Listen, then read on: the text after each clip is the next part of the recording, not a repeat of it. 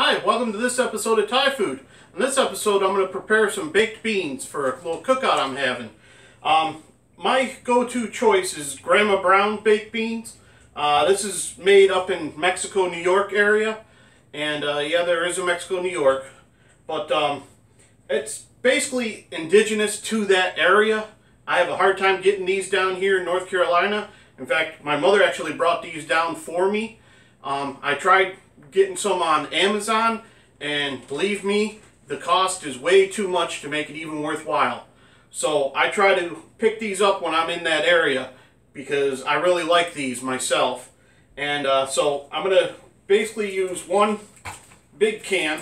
This is a 54-ounce can of these. And you can see it's kind of packed in there pretty good. But we're going to add some other stuff to this, and it won't be so thick. A lot of people well, I wouldn't say a lot of people. Some people, I should say, tend to just, pull these out of the can, bake them up, and there you go. But I've always had them doctored, and that's the way I like them.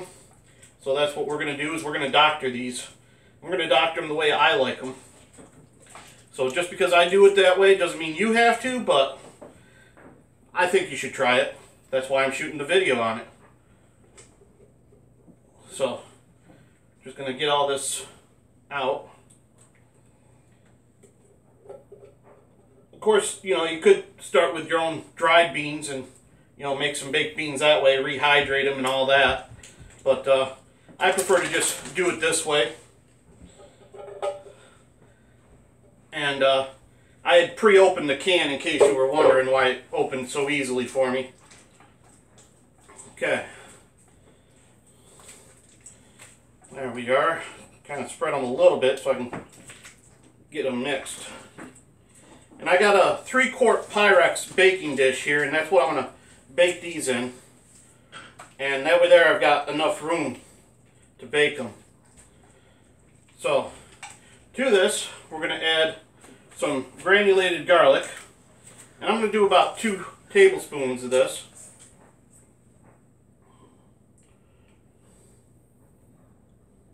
There we are. So 2 tablespoons granulated garlic.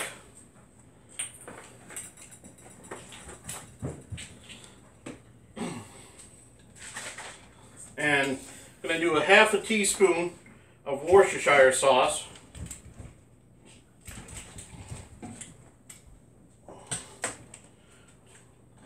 There we are. Got some white pepper here I'm going to add. I'm going to do a 1/4 teaspoon of white pepper.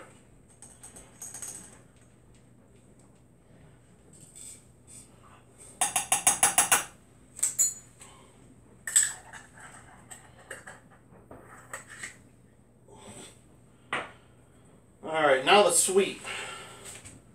I like these a little on the sweet side. Then we're going to top it with some nice salty bacon.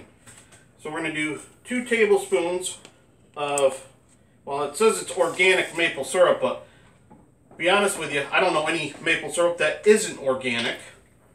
So the fact that they put that on the label just, stupefies me, really. But we're going to also add 2 tablespoons of blackstrap, I was saying it right, unsulfured blackstrap molasses. Basically just 2 tablespoons of molasses. This adds a nice flavor to these and color as well.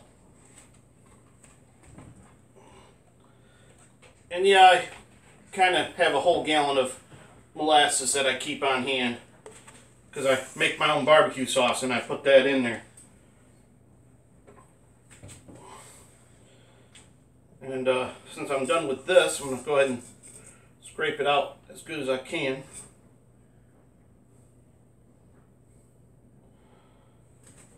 Toss it in the sink. And then I've got some sugar in the raw here. If you don't have this, just substitute some brown sugar for this part. We're going to do 2 tablespoons of this as well.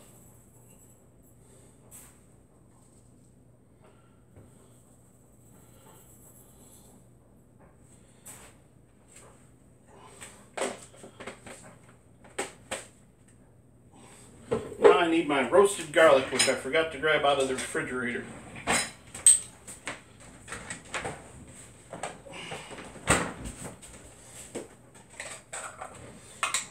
I got my homemade roasted garlic paste, and I'm going to add a tablespoon of this in.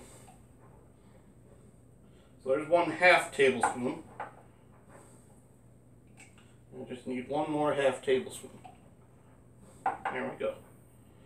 Doing it in 2 1/2 tablespoons makes it a little easier to mix in for me as well. That's kind of why I did that.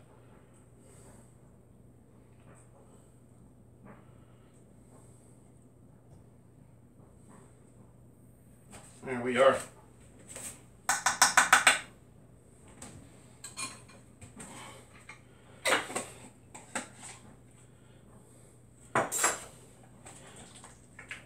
Now we're just going to get everything mixed in here.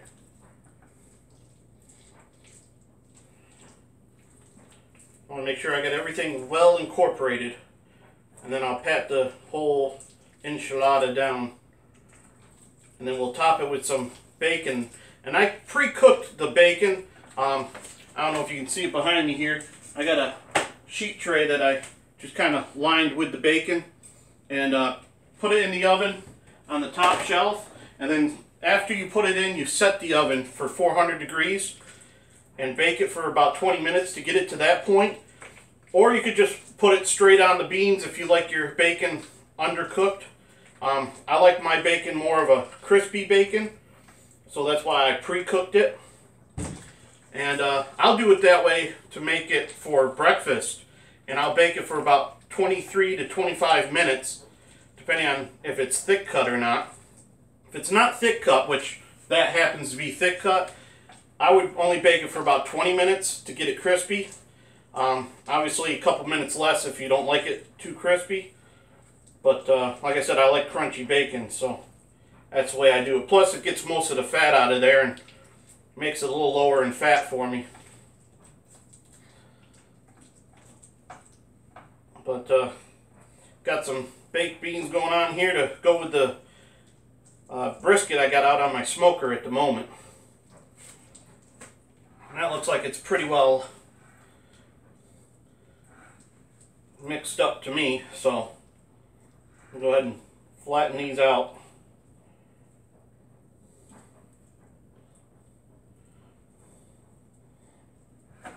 And how flat you make them is totally up to you. I get a little OCD with this at times.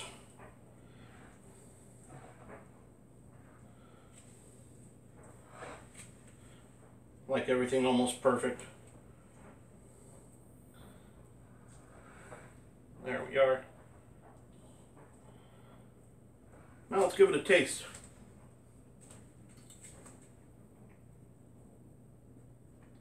Oh yeah, that's going to be good.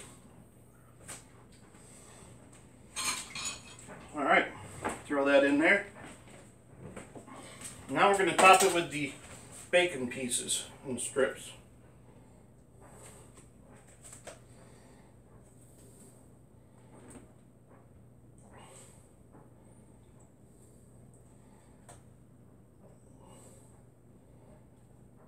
Kind of lay them right on top.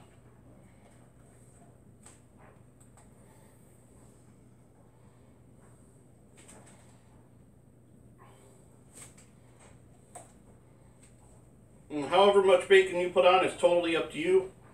I cooked it up, so I'm going to use it up.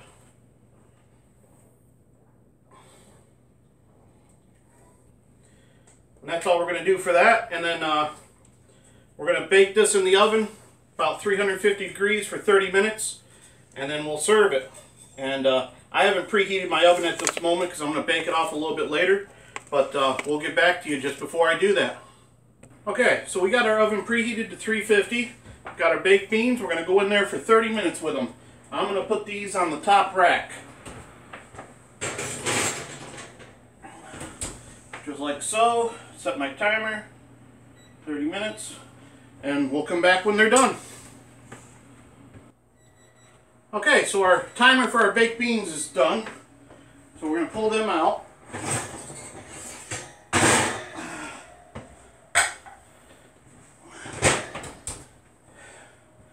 going to let these cool off before I try them so I don't burn my tongue. Alright, now the beans are cooled off enough, we're going to check them here and see how I did. They're still steaming.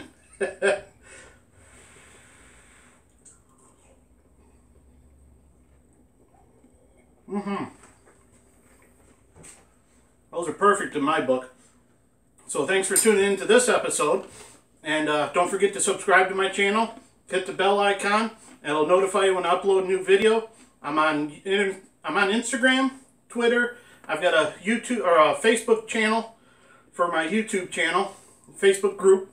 A little tongue-tied here.